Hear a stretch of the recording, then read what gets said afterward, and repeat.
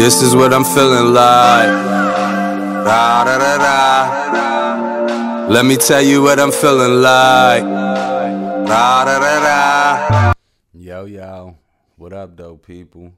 I'd like to welcome you back to the Keep It a C-Note podcast. I am your boy, Brown. This is the Week 13 NFL recap. We gonna start it off in ATL, where we had Tampa coming to town, Brady and the boys, and they beat the brakes off ATL 30-17. Tom Brady, he threw the ball 51 times, people. 51 times, at least 20 times in the first quarter, I believe, watching the game. Like, he's not 40-plus years old. 368, 4 touchdowns and an interception. Leonard Fournette, 44 yards on the ground. He also had 7 catches for 48 yards and a touchdown. We had a Chris Godwin sighting, people. He got busy. 15 catches for 143 yards. He didn't get in the end zone, but 15 catches, 143 yards.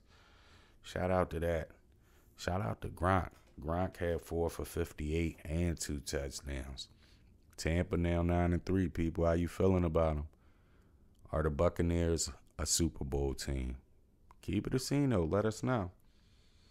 ATL, Matty Ice. He didn't play all that bad. 297. He didn't throw a touchdown. He didn't throw an interception.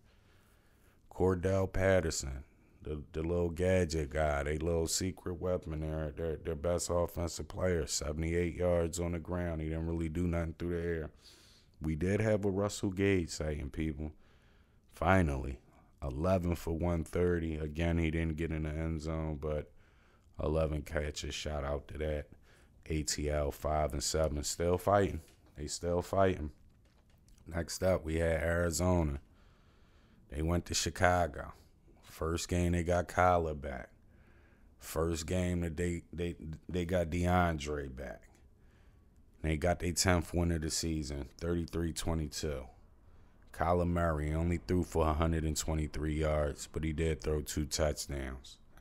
He also ran for 59 yards on the ground, and not 1, but 2 touchdowns.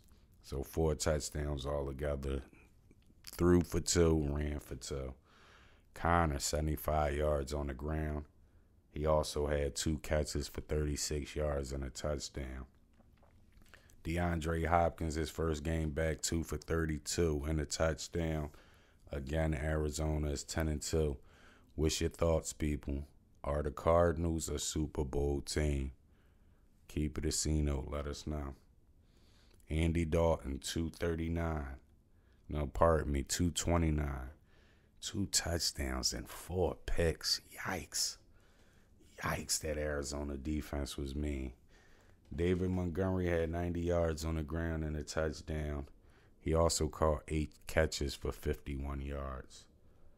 People, we had a Jakeem Grant Sr. sighting. Who? Jakeem Grant Sr. Who? Stop playing, people. Jakeem Grant Sr., 5 for 62, and he got in the end zone. Chicago is 4-8. Next up, the Chargers.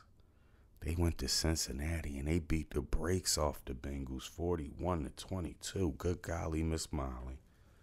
This game was funny. Chargers went up 24-0. The Bengals scored 22 points, and then the Chargers scored the rest, 17 straight. Herbert, 317, 3 touchdowns, and an interception.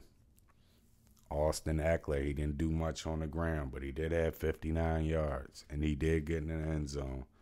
He also caught 5 out the backfield for 45.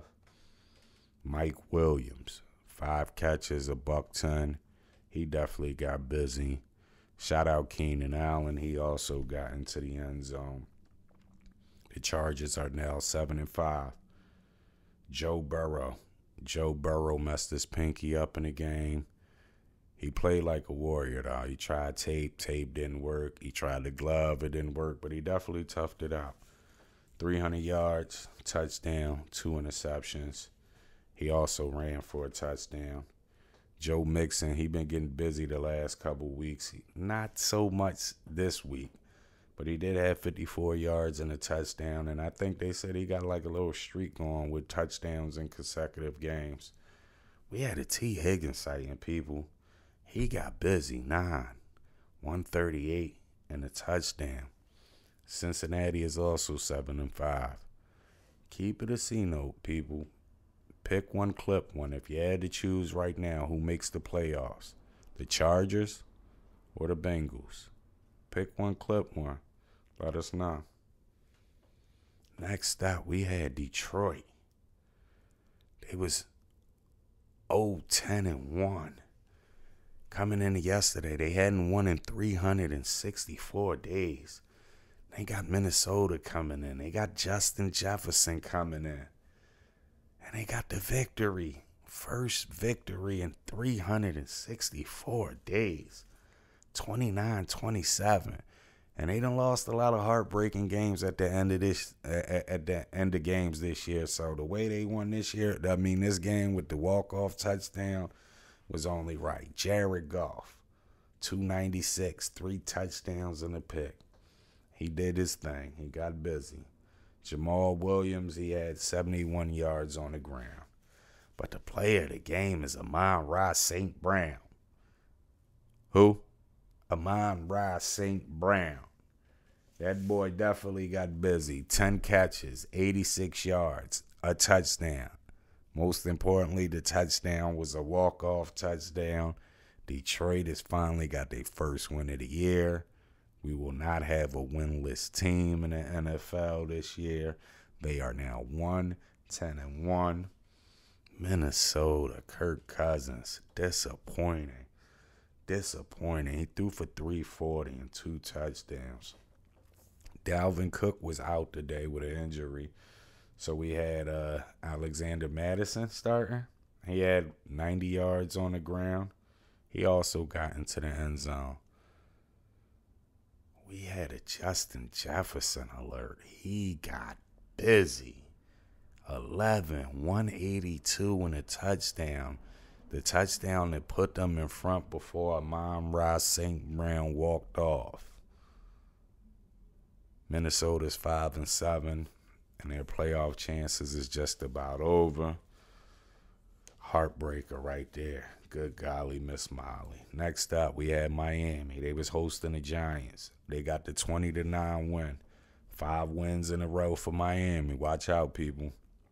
Tua, he threw for 244 and 2 touchdowns. I've been grinding Tua up. I always say I don't think he can throw the ball. I didn't think he was a good quarterback. But I got to keep it a C-note. During this 5-game winning streak, Tua has been rocking out. And he got that offense looking all right. I'm just saying. Myles Gaskin, 44 yards on the ground. Jalen Waddle didn't get in the end zone, but he did have 9 catches for 90 yards. They won 5 games in a row. We do got to watch out, though. Jalen Waddle did leave the game at the end of the game. As for the Giants, well, Miami, pardon me, is now 6-7, and as I continue to say, 5-game winning streak. Watch out, the Dolphins trying to make the playoffs, people. The Giants, Daniel Jones, he was the last-minute scratch. Mike Glennon got the start, 187, and an interception.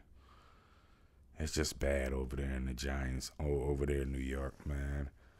Offensive line look horrible. Saquon, 55 yards on the ground. That offensive line stinks. He also had 6 catches for 19 yards. Evan Ingram, 4 for 61. Kenny Galladay, he was hurt in this game, knocked out the game. I don't know the severity of the injury, but I must keep it a C-note and say, this offseason, Kenny Galladay was looking for a big contract. Didn't get the big contract. Signed a 1-year deal, a prove-it deal. And the only thing he's proved is he wasn't worth the money, that these GMs were smart by not giving him that money. Good golly, Miss Molly, his value just dropped. Woo! We might get him for close to nothing in free agency. I'm just saying. The Giants are 4-8, people. Next up, we have Philly. They was in Jersey to play the Jets. Jalen Hurts was hurt. He was a late scratch. Gardner Minshew got the start. took care of business. The Eagles 33, the Jets 18. Minshew 242 and 2 touchdowns. Miles Sanders ran for $120. He did twist his ankle at the end of the game, so let's watch out for that. But we did have a Dallas Goedert sighting, people. 6. $105. Not 1, but 2 touchdowns. I must say, over the last 2 years, this is the best game I ever seen Dallas Goedert play. I don't know if it was the quarterback. I mean, I'm not going to get carried away. They were playing the Jets. But I'm just saying, the Eagles 6-7. They had that 6-win mark. So, if we're going off what I said, that means they're going to lose these next 4. What's your thoughts? I'm just saying. The Jets, Zach Wilson, he actually played good, 226, 2 touchdowns and an interception. This game was going back and forth in the first half, and then the Jets got stuck on 18 points.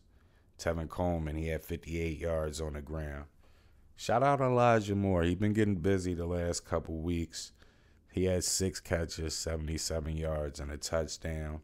The Jets are now 3-9, people. Next up, we had Indy. They went to Houston, and they shut the Texans out, 31-0. Yikes. Carson Wentz, he only threw for 158 and a touchdown. But that boy Jonathan Taylor, that boy good. That boy Jonathan Taylor is good, you hear me? 143 on the ground and 2 touchdowns. Michael Pittman Jr., he had 6 catches for 77 yards. The Colts, they 7-6, still fighting. What you think? Will the Colts make the playoffs? Keep it a C-note. Let us know. Tyrod Taylor, he started for Houston. He didn't finish. He was benched. Threw for 45 yards. They brung in Davis Mills. He didn't do much better. He only threw for 69 yards. They did absolutely nothing. I mean, absolutely nothing on the ground. Rex Burkhead, 30 yards. But they did absolutely nothing through the air either. So, Brandon Cooks, 3 for 38. Houston is 2-10. Now, how spiteful does a lady run the Houston Texans? I mean, how spiteful are you to not let Deshaun Watson play, but you don't want to trade him because you want to ask for outrageous stuff, but you just keep getting smoked? You could have took some draft picks or something. Good golly, Miss Marlin. Dumb and Dumber. I'm just saying. Next up, we had Washington. They went to Vegas. They got the 17-15 victory. Heineke, 196, 2 touchdowns and an interception. Shout out Antonio Gibson, because we've been grinding him up. Well, I've been grinding him up on the show about, especially in fantasy football. Last 2 weeks, he's been hooping. 88 yards on the ground. He also caught 5 catches out the backfield for 23 yards and a touchdown. Logan Thomas, back off for IR, 3 for 48 and a touchdown, but he got hurt in the game. Don't know the severity of it, but he did get hurt in the game. Washington finds theirself on a little win streak, and they are now 6-6. Derek Carr, he threw for 249. Josh Jacobs, 52 yards on the ground and 9 catches for 38 yards. Hunter Renfrow. Shout out Hunter Renfrow. I call him a low-budget Cooper Kupp because he reminds me of a low-budget Cooper Kupp. 9 catches, $102. The Raiders, they fall to 6-6, and they fighting for the basement, NFC West. They want that basement spot. Well, at least it looked like. Next up, SoFi Stadium, LA Rams. Trying to bounce back off a 3-game losing skid. They was winless in November, people. They was hosting Jacksonville, and they beat the brakes off Jacksonville 37-7. Stafford, he threw for 295 and 3 touchdowns. Darrell Henderson suited up, but being as though he was so injured, a bunch of nagging injuries. They let Sony Michel get the start, and damn near every tote. He had 112, 121 on the ground and a touchdown. Cooper Kupp, the best wide receiver in the league. 129 and a touchdown. Shout out Van Jefferson. 6 catches, 41 yards and a touchdown. Odell got in the end zone as well, people. The Rams are 8-4. Jacksonville, Trevor Lawrence, he threw for 145. Carlos Hyde, he had 24 yards on the ground and a touchdown. And Laquan Treadwell, 4 catches, 62 yards. Jacksonville was now 2-10. Yikes. I'm glad the Rams bounced back, but I'm still not convinced. Even with the score, like, it wasn't dominant like I think it should have been. Where the hell was Von Miller? Is Von Miller done? I'm just saying, keep it a C-note, people. Is Von Miller done? Next up, we had Pittsburgh. They was at home against Baltimore, and they came away with the 2019 victory.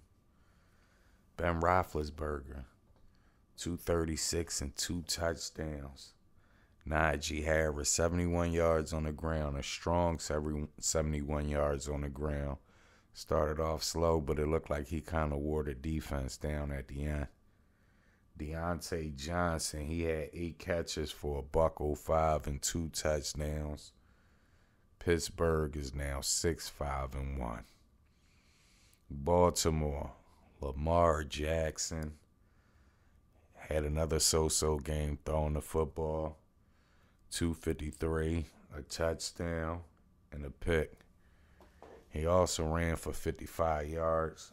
Devontae Freeman, he ran for 52 yards and had a touchdown. Plus, he caught 5 out the backfield for 45. Hollywood Brown caught 5 catches for 55 yards. 20-19. Baltimore scored at the end. And instead of kicking the field goal and going to overtime, they went for the win. They didn't convert the 2-point conversion. They lost the game. They are now 8-4. What's your thoughts on Baltimore going for the win instead of going to play for overtime? How y'all feel about it? Keep it a C-note. To be honest, I think we should see that more often. I would love to see that more often. I'm just saying. Next up, we had Seattle. They was at home taking on San Fran, the Niners. Niners been streaking lately. Seattle, they came away with the 30-23 victory. Shout out Seattle. They helped me hit my parlay ticket, won me a couple dollars. Shout out Vito, too, my co-host. He was a little pissed off with me. He said, fuck my ticket, basically. He didn't want to see his team lose. Russell Wilson, he got busy, 231. 2 touchdowns and an interception. We had a Travis Homer sighting, people. Who? Travis Homer. He had 80 yards on the ground and a touchdown. He also scored on a fake punt. We going to get back. Well, I guess that's the 80 yards, the fake punt. But we got to get back to that. Lockett had 7 for 68 and a touchdown. Russell Wilson and the fellas, they are now 4-8, still in the bottom. As for Jimmy G and San Fran, Jimmy G threw for 299, 2 touchdowns, and 2 interceptions. So-so game. Elijah Mitchell, he had 66 yards on the ground and a touchdown. We had a George Kittle sighting. That fella got busy. 9 for 181. And how many touchdowns did he add? 2? I believe he had 2 touchdowns, if I'm not mistaken. Brandon Ayuk. Vito. Everybody else that's a San Fran 49er fan, what's up with Brandon Ayuk? Did he really go out like that? Slug. Fake punt. Homer running right to him. And instead of going to make the tackle or trying to make the tackle, he runs the opposite way, lets himself get blocked. Really? Really, Ayuk? Soft.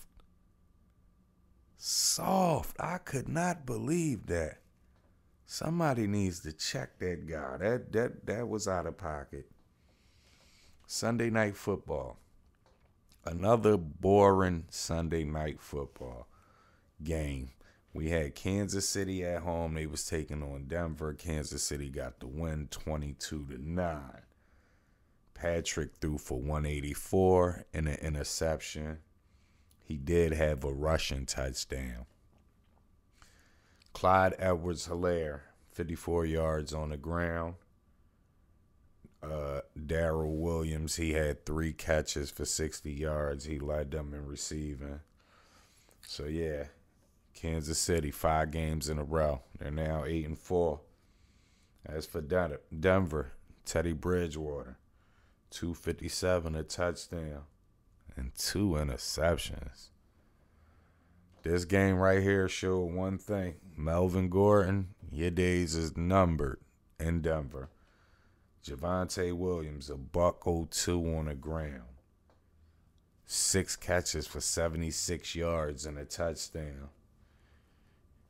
Yikes, he had a monster game. He just showed that if he get 20-plus carries, what he can do. So, Melvin Gordon, you better start thinking about where you want to play at next year. Because I'm pretty damn sure you won't be playing in Denver. I just got to keep it a C-note with you. Jerry Jeudy did have 4 for 77. Denver is now 6-6, people. After 13 weeks in the season, what's your thoughts? Who is the best team in the NFL right now? Let us know. New England tonight. Buffalo. Monday Night Football. Who you got? Keep it a C-note. Let us know. I want to do an overhype, no cap. Miami is on a 5-game winning streak, people. Miami Dolphins will make the playoffs. Is that overhyped or no cap? Keep it a C-note. Let us know. The Kansas City Chiefs have won 5 straight, people. Overhyped or no cap, the Kansas City Chiefs are back to Super Bowl form. Drop a comment, let us know. Last but not least, the Washington football team. They're on a 4-game winning streak.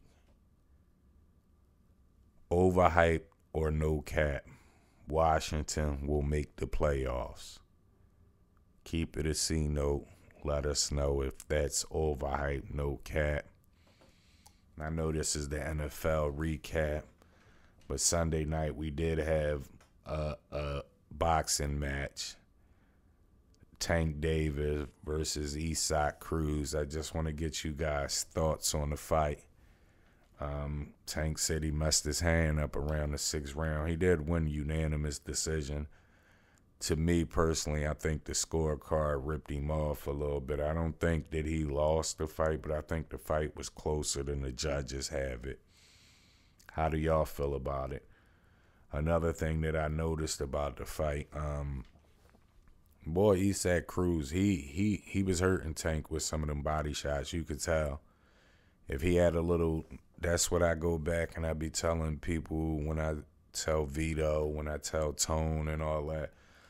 Like, he wasn't a boxer. He was walking into a lot of punches. If he was jab, setting that body shot up and jabbing into Tank, it probably would have been a different fight. But, you know, when you have these guys that ain't fought nobody, they don't know what to do. But I will say, for a lot of the shots that Isaac Cruz hit Tank with, I don't know if none of them other guys probably could put Tank down. Cruz hit him with a couple solid shots, and I don't think like Haney got the punch power.